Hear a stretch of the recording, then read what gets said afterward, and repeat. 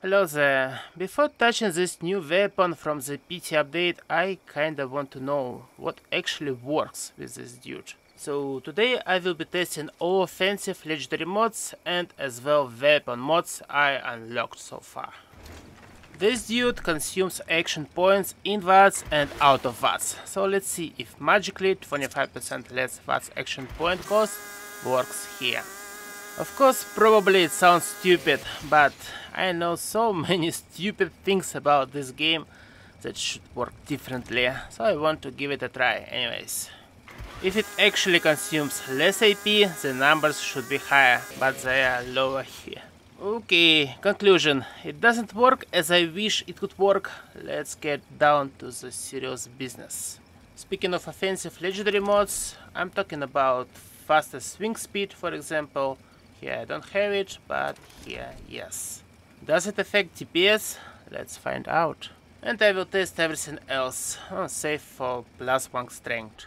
No slugger per cards, but I have adrenaline and yeah, I will remove it a little bit later.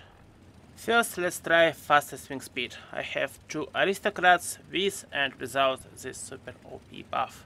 The weapon mod will be always the same for all legendary mods I will be testing here. I've decided to go with turbo and you will understand why. With faster swing speed I kill him in 2 seconds. Without faster swing speed I kill him in 2 seconds. Therefore, faster swing speed doesn't improve DPS whatsoever. But critical meter feels 15% faster works here. As you see, one white rectangle is a little bit bigger than another one. 15% bigger. Or it looks even bigger than 15%, but it doesn't matter. This legendary mod works. Now let's see if AP cost in VATS is actually different, with and without the legendary mod. VATS crit do more damage legendary mod is kinda useless here. Maybe I need to try it on bosses, I don't know. If my AP bar consumes less action points, that means different timing for situations with and without this legendary mod, right? And indeed, it takes longer, but not that much. So on my testing, less AP cost is not working here. Well, I wouldn't use this weapon in VATS, would you? Tell me in the comment section. Replenish action points with each kill works here, and you can actually see it. It roughly restores 10% of your action point bar, and since this weapon consumes action points out of VATS, this actually is quite good. Power attacks here are useless. They work, but I wish they wouldn't even exist as a legendary mod for this weapon. But let me quickly demonstrate you. You see 20 damage? Wow.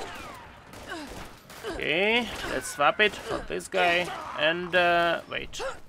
No. 25. Yeah. Now go power attack them. Reflect melee damage upon blocking is another stupid thing you can come across. But guess what? It's working just perfectly. Now go block their attacks and reflect some damage. And then you will die from diseases. The last offensive legendary mod is doing more damage while standing still. And yeah, it works. I just did 10-11 damage. 11 because of 10 deriser and now 11-13. What about turbo mod that lowers damage but increases swing speed? Well, if I'm really missing something, please tell me in the comment section. But what the fuck players had been testing on PTS? The turbo mod is just a piece of trash, and if you don't believe me, check this. No mods. The same exact roll, but no mods.